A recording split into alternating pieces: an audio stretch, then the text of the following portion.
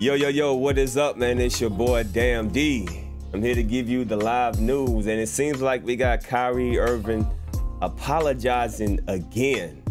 I mean, this is like his 510,000th time apologizing. So I guess in order for him to play, it seems like he's at the stadium. Well, I don't know if he's at the stadium, but it looks like he's at the press conference of the Brooklyn Nets.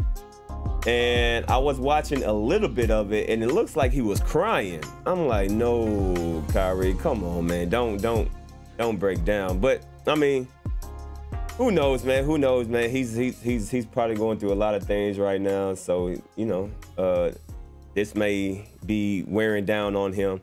But let's watch this video that was posted on NBA ESPN just a couple of hours ago. So this is a brand new apology, not the apology that I posted earlier. This is a whole nother apology. God, why they making this man apologize so damn much, man?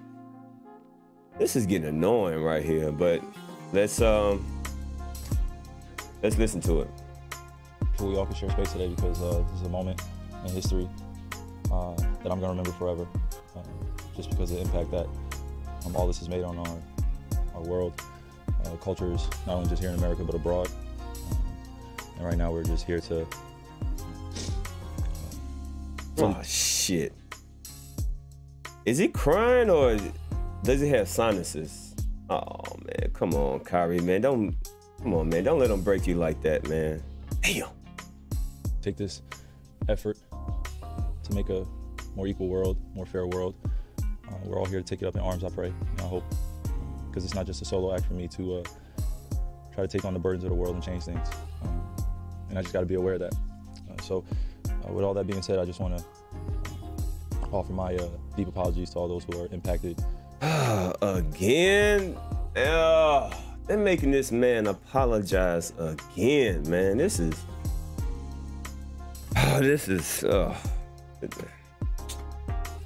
over these last few weeks, specifically my Jewish relatives, my black relatives, you know, all races and cultures. I feel like we all felt the impact, and I don't stand for anything close to hate speech or anti-Semitism or anything that is going against the human race. I feel like we all should have an opportunity to speak for ourselves when things are assumed about us. And I feel it was necessary for me to stand in this place and take accountability for my actions, because there was a way I should have handled all this. You know, man, you ain't do nothing wrong, bro. You ain't do nothing wrong. All you did was just a freaking tweet. You reposted a... Man, this is... As I look back and reflect, when I had the opportunity to offer my deep regrets to you know, anyone that felt threatened or felt hurt by what I... Threatened? Threatened by what? Posting a link? Someone's life was threatened because, man, they need to stop this. Oh, I'm so annoyed right now. I'm so annoyed right now, man. This is... fuck, man. I don't know how I feel about this. Post it. You know, that wasn't my intent at all. I meant no harm to any person, any group of people. And you already said this already, yeah, bro. This is a big moment for me because I'm able to learn throughout this process that the power of my voice is very strong. The influence that I have within my community is very strong. And I want to be responsible for that. In order to do that, you have to admit when you're wrong in instances where you hurt people and it impacts them. You know, and I just wanted to clarify some things as well on my end. You know, when I was searching up the documentary, I was just searching up my name and searching for a deeper understanding of my heritage and where I come from. You already said this in the other interview. My mom named me that for a reason, and I'm here to take on, you know, this ongoing dialogue of where we need to go with this conversation. Not just the Jewish and black community, but all communities that want to see change in our world. So I'm just grateful that I'm able to stand here, know that I'm supported and loved by my family members, all my friends, because they know I represent something bigger out here in the world, and I'm a man of peace, and I have integrity, and I have sacred honor amongst all those that I'm around.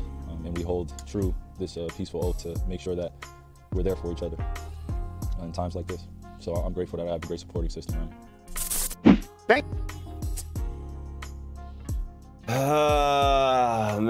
Man. How do I feel about this? Fuck, man. Damn, Kyrie. I guess they got what they wanted.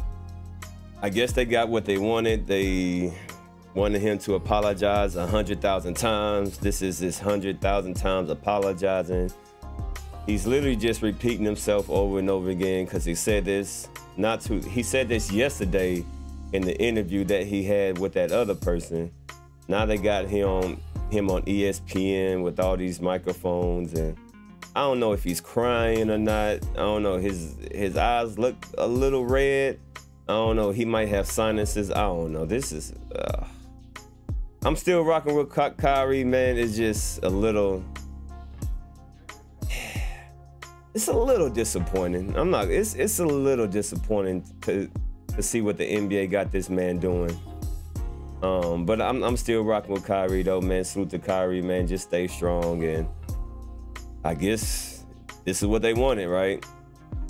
This is what they wanted Kyrie to do. They wanted him to look weak, to fold, and to abide by their rules. So I guess that's what they got. I mean, you know, I don't blame them, you know what I mean? Because half of us do this with not as much money on the line, you know. Even though Kyrie's still rich, I mean, $40 million is $40 million. And then not only that, it's not like he's an old player, so he's still a young player. Well, not young, but he's still, you know, middle age, and he still has a lot left to play. So, you know, he has a lot at risk. So I don't blame him. It's just they got this man apologizing again. But anyway, man, y'all leave a comment down below and y'all let me know how y'all feel about this. So it looks like Kyrie might be playing today. He's at the Brooklyn Nets press conference. And I guess we gotta sit back and see, man. But I ain't gonna lie, it's a little disappointing. I still rock with Kyrie, but it's just like, fuck, man, they got you out here again, apologizing, and then I don't know if it's sinuses or I don't know. He just looks sad, man. I don't like him looking sad like this in front of the whole world, man. It just fuck. But I still rock with Kyrie, man. Salute to Kyrie. Keep your head up, my brother. And y'all leave a comment down below and y'all let me know how y'all feel about this. Kyrie apologizing again. I'm out, y'all.